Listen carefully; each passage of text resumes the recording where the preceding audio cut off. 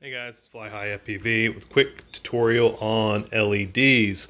I've got these LEDs set up on two different quads, two different setups, and I just want to talk a little bit about them, how to set them up, what to do when you get your LEDs, and just break it all down. This is the traditional way to run the LEDs. They're 4mm wide, so that pretty much perfectly fits right around the edge line of most quads. You can see I've added some zip ties, just kind of help secure it in place. This is amazing, especially if you're flying like a cinematic rig or something that you're not crashing all the time. It's beautiful, but as you know, we're crashing right into the fronts of the arms. The motors here and here are going to hit, and if I chop these, then they'll stop working. I'm a durability guy, so I got to just call it out right from the get-go. If you want to be more durable, then I recommend segmenting your LEDs. This way I've got them chopped up into 10 centimeter lengths. You can chop them up into 5 centimeters. I like the big long stretches on the bottom of the quad. And then you can wire them back together either in series or in parallel. It works either way. I've got 6S version. These guys run straight off of 6S main battery voltage.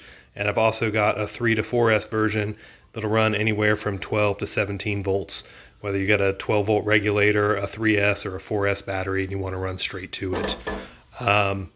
So the trick is, if you want to segment them, let me see if I can focus,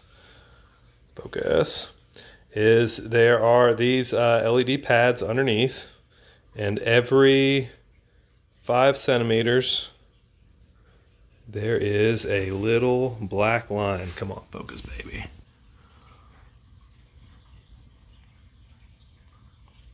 A little black line. The first one is right there. And then the next one is right there. And the next one is right there. So every 5 centimeters you can cut this thing. And what you'll do is you'll expose another pad. When you expose that pad, you just basically split it right in half with your snippers, and you can again solder more of these up in series or parallel.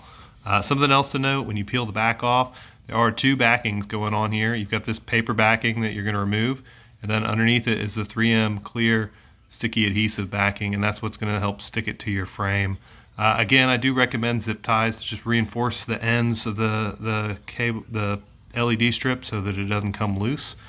But the 3M backing does a great job of sticking it down.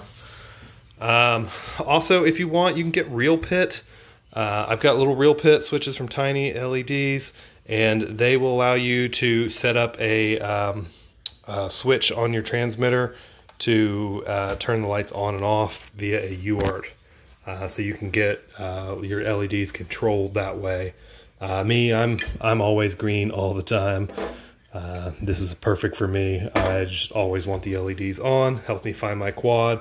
Tomorrow I'm going to go drifting. It's going to help the guys that are driving know who to come to see when they want to get the footage. But yeah, let me know if you need these. These are available at flyhighfpv.com. I got a whole bunch of colors. You get 1 meter when you get them, and I recommend, if you're going to do the full wrap, you install them just like this, which is to come up and start at a motor and wrap around to the back and then finish up at the other end of the front. You don't want to put them right inside your camera cage, or the first one that I did back here, and they were just fine during the daytime, but at night it was so bright green it made it really hard to see. So do try to avoid the cam cage a little bit if you're gonna do the full wrap. No issues whatsoever with this scenario, and I had them before where I was running little 5mm strips up on the top as well, but prop strikes were getting them, and these have been stable down on the bottom with no issues. Just be really careful when you do the joints. This stuff is a film, so you just want to be quick with the iron. Don't leave the iron on there for more than a second or so, and just, you know, solder up, tin here, so you get your pads tinned, and tin your wires so they're tinned.